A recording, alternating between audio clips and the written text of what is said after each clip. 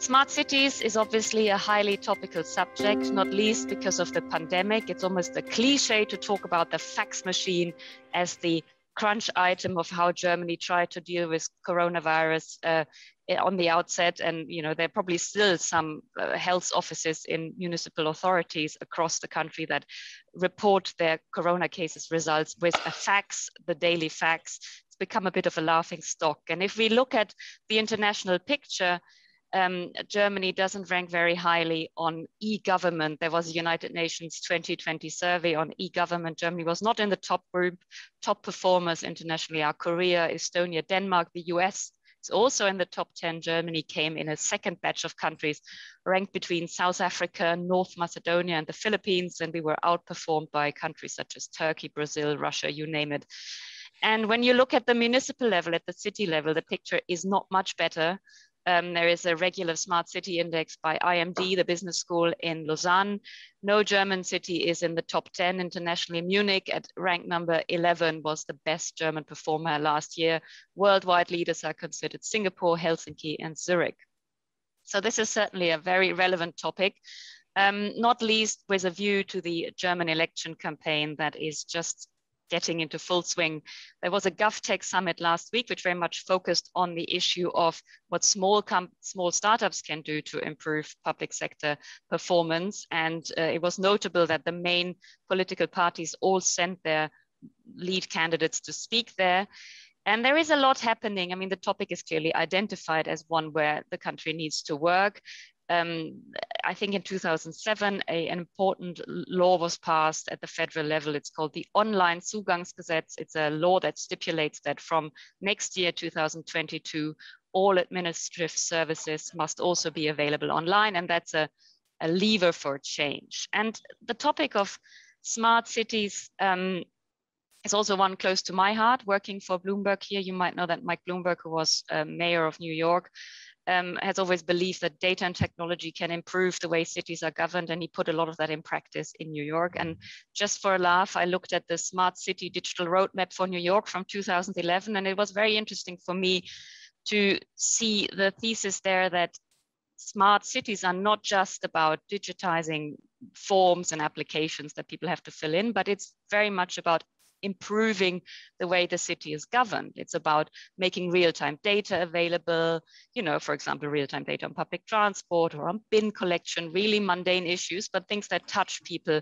in their daily lives a lot. So digitalization is not just about making the city government more effective, saving money, more modern, but it can also be a transformative process, how government actually runs and how it's perceived and how it improves the lived reality of the citizens. So without much further ado, our two main speakers are Claudia Nemat and Victoria Espinel. Claudia is a board member for technology and innovation at Deutsche Telekom, a role she's had since 2017. And she actually has been on the board of Deutsche Telekom since 2011. And if I think back at the time, she was part of a very, very select group of female board members in the German stock index in the DAX 30. Now there are a few more women, but clearly not enough. So Claudia is a true pioneer for us today. She started her career at McKinsey and, as I said, has been on DT's board since 2011. Victoria, our guest from the States, is president and CEO of BSA. There was a rogue S there. BSA used to stand for the Business Software Alliance, and it's an industry body representing the tech giants such as Microsoft, AWS, Oracle, and so on, and also Siemens of Germany. Victoria has a decade of public service under her belt as well. She served for both the Republican and Democratic administrations in the White House. She was President Obama's advisor on intellectual property, and she was the first ever US trade negotiator for intellectual property and innovation.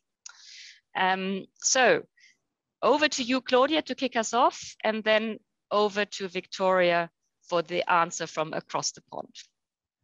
Friederike, hello everyone. Good afternoon, good day, good morning, wherever you are. It's a great pleasure, ladies, to be here with you. So I'm not going to speak about what Germany can learn from the United States or other European countries, rather share a few practical perspectives, what principles that work well in business might work in public sector as well, specifically with regard to smart city. Now, and talking from our own practical experience, the COVID crisis has been a tremendous challenge, but also, and even more so, a tremendous opportunity for a company like Deutsche Telekom, which is a very much of a transatlantic telco, I have to say, yeah. There was a huge increase of volume. Yeah? For example, Netflix parties at the beginning went up by 3,000%, video conferences by 300%, voice calls by 100%. And I must say, as a CTO, I was very happy and relieved that our networks and our IT have been really stable and secure all the time. And now that was not just an accident, I have to say, but the result of historic investments, not only in technology. You could argue it's important to digitize the network. It's important to have fiber. It's important to have 5G. It's important to have a modern IT and leverage data. All that, what companies do, but equally so because we decided to invest heavily into the capabilities and the way of working of our people.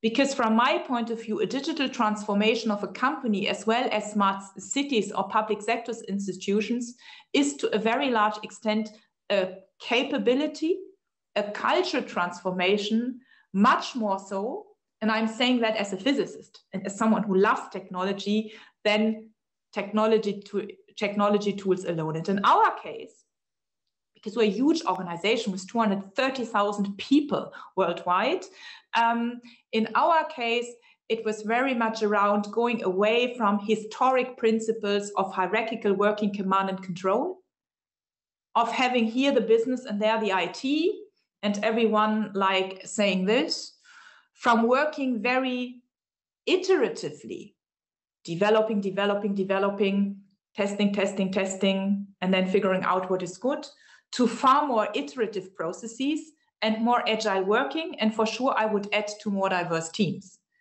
But important thing was really to find an avenue to work together, to work more iteratively, and to grant accountability to those people who can fix the problem, rather than creating over-bureaucratic rules and procedures. Now, saying that is easier than doing this. And I went through my own experience, because giving freedom to people and liberating them from bureaucratic rules does not necessarily suggest that all starts working well, specifically when people got used to work in certain risk aversion type of environments. And what I learned, that one important principle is that the leader has to change her or his perspective on the role of leadership. And the most relevant change is not be the one who is most risk averse and thinks he or she is in charge of everything, but realizing that you are responsible for people who are in charge and that you need to keep their back free for potential mistakes that can be done.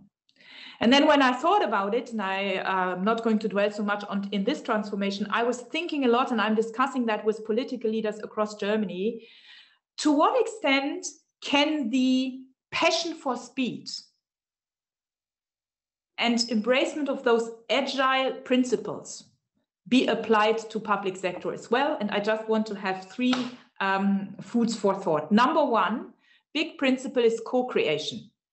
And Friederike, you said it, co-creation together with the people to whom it concerns in the cities, the citizens or the people who are in charge of something. Really iterative co-creation on what are really the most relevant topics for a specific city. And what we see, we've seen it in London and other cities, yeah, where you have a few people who are really passionate to change something, things start to move to really co-creation with the users, with the citizens, and with some people who are really passionate about driving digitization for certain purposes. Yeah, whatever their passion topic is.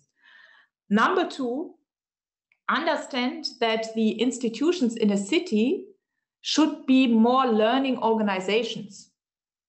And learning organizations means that public sector institutions also in the city should start to leverage more the people who work in business. Yeah, and very often, especially in Germany, there is this, in Germany we say Berührungsangst, the skepticism. Oh my God, yeah, what's now the commercial thing this company wants to sell to me? But more exchange of people.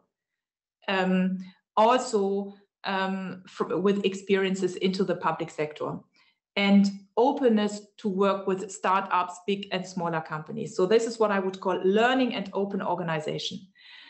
So, and my last point, in addition to co-creation and creating learning organizations, is to have also the understanding of the people who are responsible for those in charge, that the most relevant leadership role is not trying to avoid risk.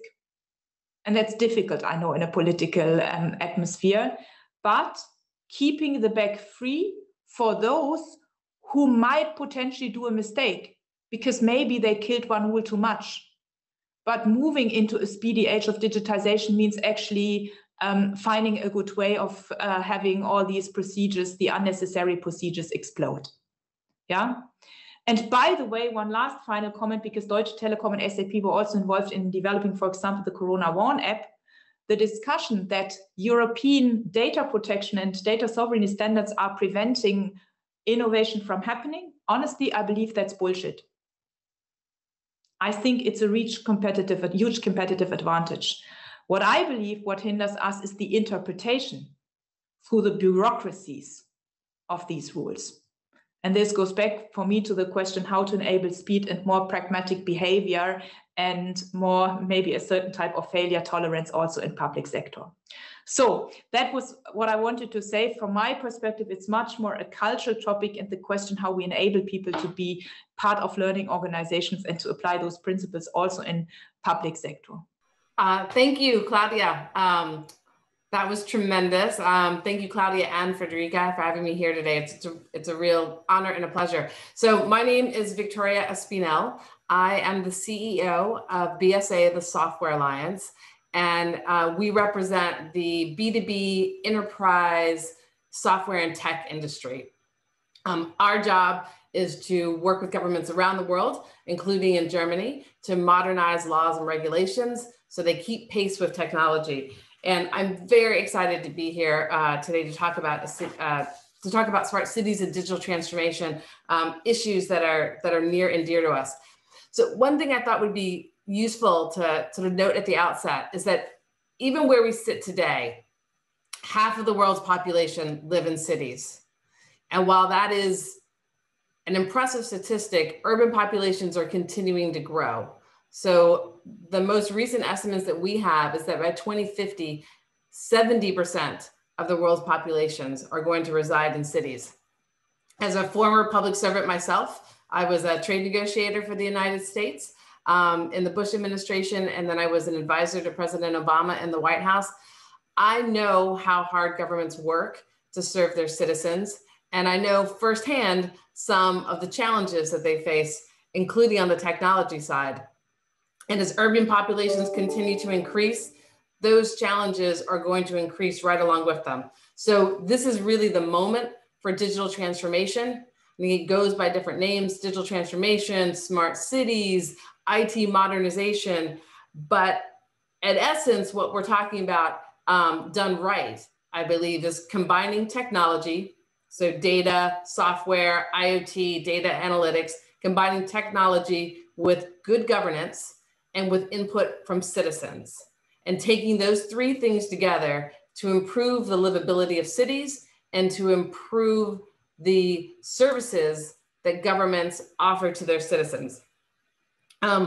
There are a number of cities around the world that are talking about. Friederike raised some of the challenges that we've seen recently in Germany, but obviously there are good things happening here too. So I know in Hamburg, for example, they're using data analytics and sensors to improve the efficiency of the port. That obviously decreases the cost of shipment. It increases the attractiveness of the Hamburg port and the efficiency of it. I know, and there are a number of public sector projects that are using something called BIM, Building Information Modeling, and they're doing that, which is a form of digital transformation technology, created by BSA members. And they're doing that so that when they design projects, when they design buildings, for example, they are making better design projects and they are making them more energy efficient. So there's lots happening. I would say there's still much more that needs to happen. And I think, you know, as we see the private sector going through digital transformation, we are going to see cities moving towards digital transformation as well.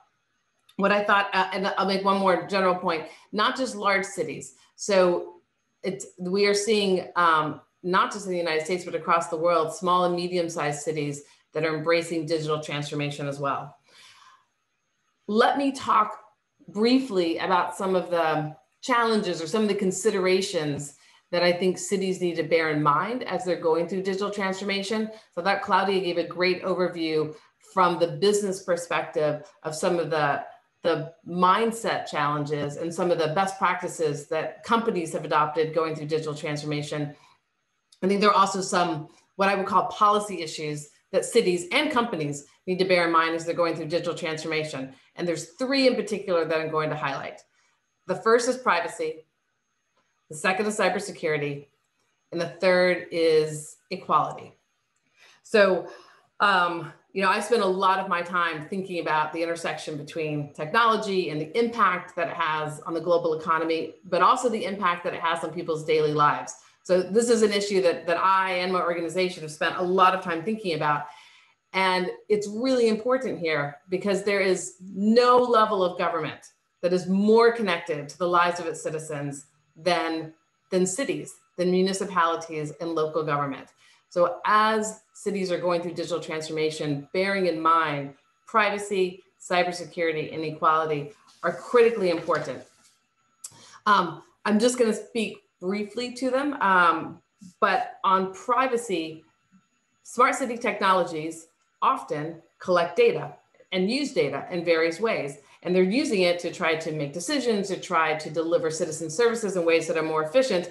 But there is an element of that, or a necessary component of that, which is the collection of data. And so I think to boil it down, I think the most, and so there are obvious privacy implications there, right? I think to boil it down, the most important thing to bear in mind is no surprises. We have at BSA and with our member companies, we have very long, detailed positions on privacy policies. But I think it all boils down to people should not be surprised. So as cities are going through digital transformation, they need to make sure that their citizens are not surprised about how their personal data is being collected and how it's being used. They should make sure, as part of that, that the companies that make the technology that the cities use are required to responsibly handle citizens' private data in a manner that is highly protective of privacy. I completely agree, by the way, with what Claudia said, that privacy protection and innovation are not in conflict with each other. I would say we see this every day, and the BSA companies, the enterprise companies that I represent, and Friederike mentioned a few of them, including Siemens, I think are very innovative and very focused on privacy protection at the same time. So those two things do not stand in conflict, but it is very important, I think, to bear in mind the requirement that people not be surprised with how their data is used and how it's collected. The second thing I would say is cybersecurity. There have been a number of incidents, and there will be more incidents that reflect the nature of the fact that cyber criminals are becoming increasingly sophisticated, and they are looking to take advantage of digital transformation. They're looking to take advantage of the move to the digital world. One of the issues that we see is that the public sector does tend to lag behind industry in terms of putting in place the most robust cybersecurity measures that exist. I do think that is something that a number of governments are focused on, but again, as a former public servant, I know that resources can be tight. That said, I think it is absolutely critical, and I think governments can be a target for cyber criminals because they are known to be have IT practices or technology that is lagging behind the cutting edge in terms of cybersecurity. So it makes them more susceptible. It can be overcome. I think one of the ways to do that is to make sure that cybersecurity is being prioritized. But here's the thing that I would highlight, that is being prioritized not just at the moment of procurement, but through the entire life cycle of the technology. So not just when it's being bought, but that good cybersecurity practices are being implemented throughout the use of the technology and throughout the end of the technology, you know, what the end of the life cycle when the technology is being deactivated. So making sure that good cybersecurity practices are embedded every step of the way, I think is critical. The last thing I'll speak to just briefly is that I think policymakers have to be very mindful of as they modernize their technology is equity. And there are two considerations there I would highlight in particular. The first is access. The smart cities technology, any kind of technology, is only truly effective and truly maximizing the benefits we want to see if it is accessible. And by accessible, I mean easily available to a broad range of citizens. An example of a challenge in this space is access to broadband. I think as government services move increasingly online, a reliable internet connection is critical. The events of this past year, I think, have only emphasized to all of us how important that is. I do hope that that increased awareness creates an opportunity that we all need to seize collectively to increase access to broadband. And I'm very pleased that in the United States, President Biden and the US Congress have made it a priority in terms of Build Back Better and infrastructure to try to increase broadband access. But I want to emphasize, at least in the United States, some of the conversation focuses on broadband access in rural areas, which is a very important issue, but we also have a digital divide issue in cities. And so we have issues with reliable broadband access in cities as well, which is critically important to focus on. So I think there's a lot of opportunity to make progress there, and I'm hopeful that that continues to happen. And as I said, that the events of the last year have demonstrated how important that is, and that creates an opportunity for us. The last thing I would say in terms of equity is making sure that technology is being used in a way that is both responsible, but also that doesn't exacerbate issues of bias, for example, that exist, but instead is used to try to ameliorate that. And to that end, I want to mention specifically, BSA released just last week a playbook for companies and governments to use in order to mitigate the risk of bias in artificial intelligence. So it is a very detailed playbook that we would highly recommend governments and companies to look at as they are either creating artificial intelligence or using artificial intelligence products to try to mitigate the risk of bias. And we are having an event on Thursday with Secretary Raimondo and with EVP Vestager to talk about this issue and to talk about our framework. You are all invited to attend. You can easily reach me at victoria@software.org if you are looking for an invitation. But I think the issue of mitigating bias in artificial intelligence as part of the larger issue of responsible use of technology and using technology in an ethical way is very important for cities and local governments to bear in mind as they're going through digital transformation. The last thing I'll say is just to pick up on something Claudia was talking about. I've been working for many years with the World Economic Forum on a project related to agile governance. And Claudia, I would love to connect with you on that at some point. I think it would really resonate with a number of the things that you were saying. So with that, I will pause, but thank you again so much for having me here today to talk about such an important issue.